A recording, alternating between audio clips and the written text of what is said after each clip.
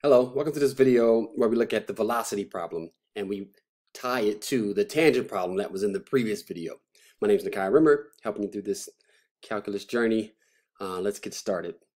So you're on a road trip and you look over at the mile marker on the side of the road and it says you're at mile 110. You have to notice the time and it's 7 o'clock. Later on, you look over again and all of a sudden you're at mile 160 and you look at the clock and 40 minutes have passed. It is 7:40. The question is, what is your average rate of speed over that time interval? So it's velocity is going to be the word we use. So that was a 40-minute time window. And we are looking for your average rate of speed, your average velocity over that time interval. So how are we going to do that? Well, what is the calculation? What does that mean, average velocity?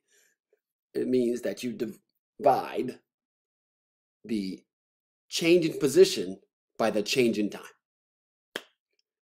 And so we have the positions, we have the times, we have what we need to calculate this number and be able to interpret it.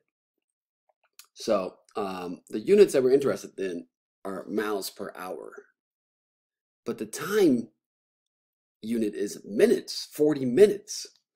So we have to reconcile that. Basically, we have to convert those 40 minutes into a fraction of an hour. So let's plot them as, like, just think of them as two different points. We have the point 0, 110. When time equals 0, you're at position 110. When time equals 2/3, that's the fraction of an hour that 40 minutes is, you're at mile marker 160. What are you going to do?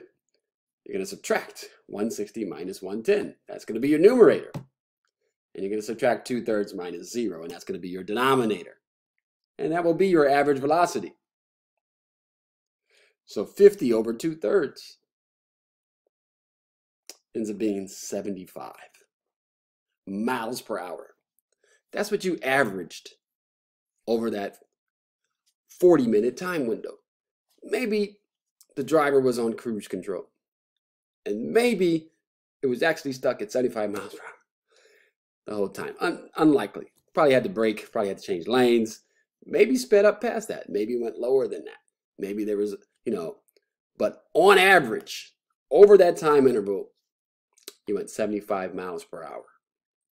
Now, this is reminiscent of what we just did in the previous video with the trying to find the slope of the tangent line and using slopes of secant lines. We did exactly this kind of calculation. We found the slope connecting 2 points.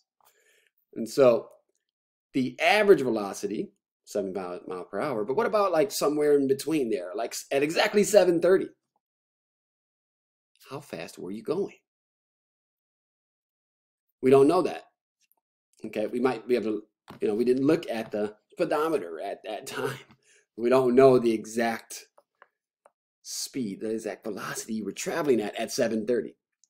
That velocity isn't the average velocity. That velocity is called instantaneous velocity.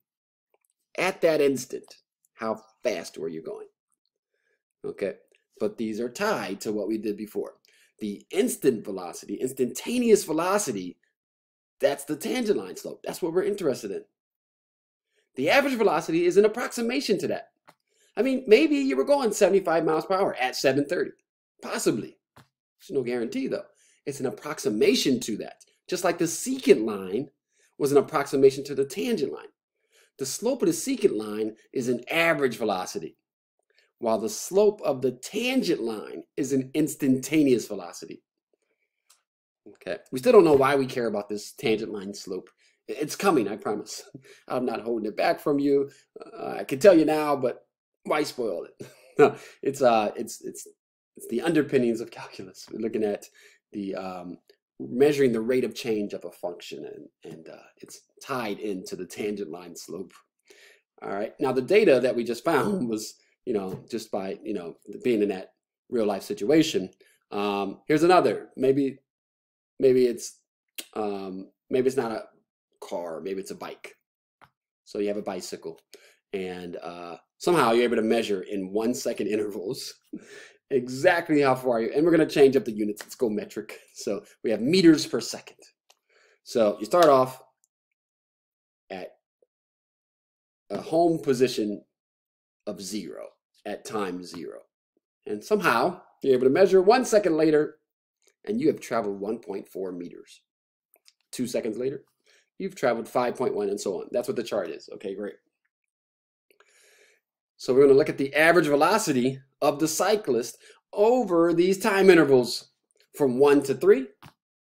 It is just you subtracting y's in the numerator, subtracting x's in the denominator. Same thing, right? So 10.7 minus 1.4 is 9.3. And if you cut that in half, what you end up with is 4.65 units meters per second. Over that time interval, it was a 2 second interval, but over that time interval, you were traveling on average 4.65 meters per second. All right, great. How about the time interval from 2 to 3?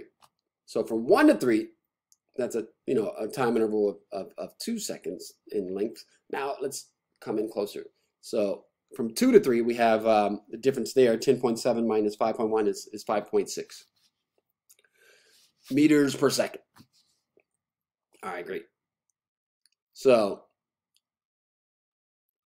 it's faster than the previous one. That second part of that 2 second interval, you were going at a faster rate. Let's move on the other side of 3. Let's go from 3 to 5, 2 second interval. So 25.8 minus 10.7 is 15.1. Cut that in half, you end up at 7.55. So over that 2 second interval, you were going even faster. Let's close in and look at the 1 second interval after 3. From 3 to 4, 17.7 minus 10.7 is just a 7. All right. What do we gather from all of this? The question that we're interested in is, how fast were you going at the 3 second time spot? At that time, when you're at t equals 3, how fast were you going? And all we have is this data here. So what are we going to do? Well, we want to be able to estimate this. So we could use these 2 second intervals from 1 to 3 and from 3 to 5. But as we found, the closer the interval, the better the approximation.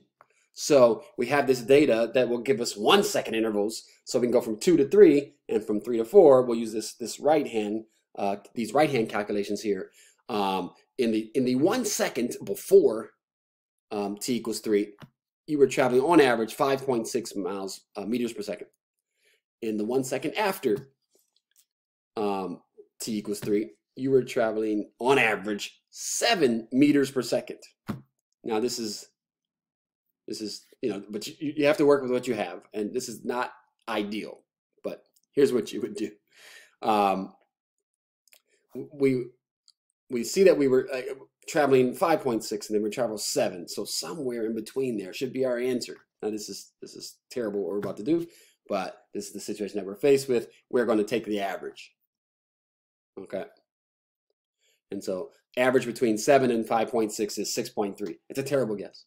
We have data. I mean, this is what we can do with this data. We don't have a function, and we can't do the same kind of thing we did back in the other video. And so this is it. You can use this as your guess. Generally, you don't want to take an average of averages, okay? But when faced with this situation, this is the best you can hope for. And so if you want better approximation, you need a finer interval, a finer discretion. So this is 1 second intervals, well, maybe half second intervals, or 1/10 of a second interval. Just as we saw with the other function where in the other video we had x over x plus 1, the shorter the interval, the better the approximation is. We are trying to approximate the instantaneous velocity at t equals 3, and we're using average velocities for the 1 second before and the 1 second after. We're using secant line slopes to help us approximate the tangent line slope. All right, great.